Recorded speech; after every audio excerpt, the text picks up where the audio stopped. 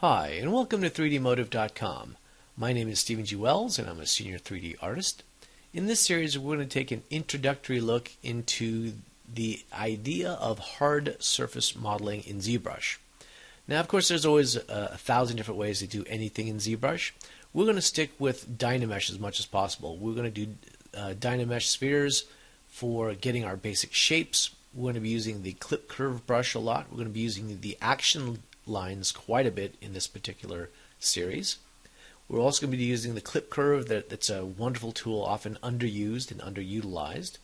We're going to create the basic helmet, create some shapes for that, create a basic upper chest, and extrude some stuff out just to get an idea where we're going to go with it. We're just concepting at this point. We're not doing any finished pieces. But we want to scale the chest out. We want to scale the helmet out. We want to make sure it's going to look pretty good from all angles.